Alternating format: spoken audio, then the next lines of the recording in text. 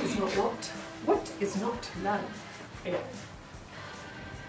Hi, I'm Shenae. And I'm Nita. And today we're talking about why you might wish you had a mini in your shed.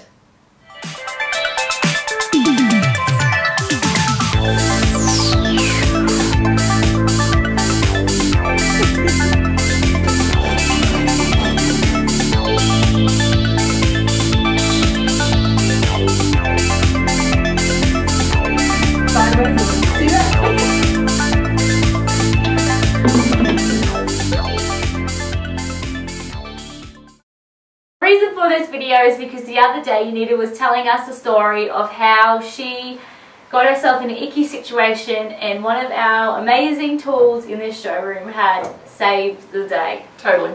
Yeah. So what happened is my sister and I were home alone, children and us, and I live on 2.5 acres, and lucky me, got a water leak up my driveway.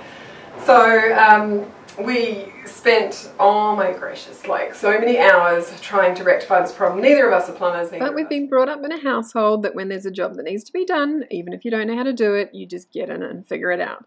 But luckily for us, we did have a little bit of assistance from our father, who was overseas at the time, but he sent us a text message explaining what we were supposed to do. And we got the job done.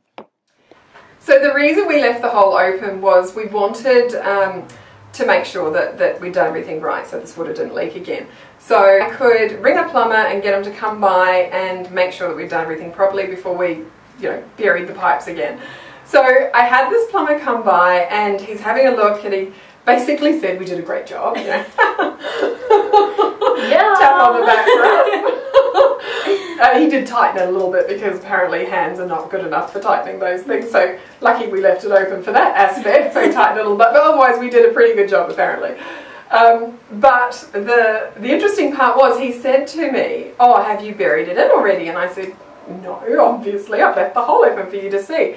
And he said, "No, like you put some dirt back in." And I said, no dirt back in. He said, "Well, how did you cut the pipe?" Because we had only, well, as you can see in the picture, left like a gap of about that much underneath the pipe and sort of that on either side as well. And he said, you couldn't have got a saw in there to cut the pipe with that smaller hole.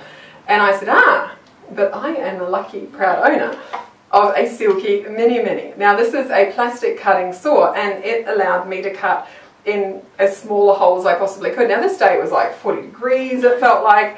It was so hot and we were so frustrated and flustered.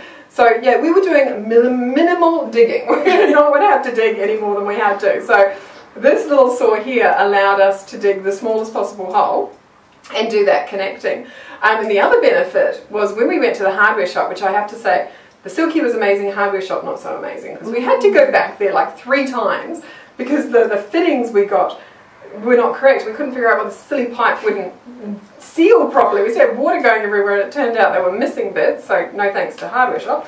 Anywho, when I was at the hardware shop, they said to me it's extremely important that you have a really clean cut when you're connecting these connectors to the pipe, because they said any burrs or any little bits sticking out from the pipe will cause the seal to not seal properly. So when we went back and we did the cut again, the Silky Mini just gives the most beautiful cut. It's kind of like the Silky saws do on timber. It feels like they're being sanded when you cut with them. Well, this is really very similar. So all my sister and I had to do was cut the pipe and then just give it a very light little sand around the edges just to make sure there was nothing at all sticking out. And it's sealed a treat. It has now been a week and a half in. No water has leaked and it was an absolute beautiful job. So I thought it was only fair to share with all of you how amazing the Silky Mini plastic is. I don't use it very often. I hope not to use it very often, to be completely honest. But for the cost of I think they're only $20-something, yeah, it was well worth the investment, and I'm so glad that I had this in the shed. So we thought we would share this story with you. So from sounding Nita's story, she's not going to change her profession anytime soon. No, not at all. No, it was way too hot, way too hard. I have a much greater appreciation now for all you plumbers out there doing outdoor work. You're amazing. It is something I don't want to do in summer ever again. It was way too hot, way too sweaty. And doing that when you're like dribbling in sweat, it's a bad combo. I'm not doing it. But what I will do is sell you one of these amazing saws, because that saved the day for us. and saved us from, you know, sunstroke and all those beautiful things. So the hobby, the mini range, sorry, comes in a variety of different tooth styles. So if you choose the wrong tooth style for the wrong job, you're not going to have the same experience as Jannita does. Yes. Because the blue one cuts metal, the soft metals.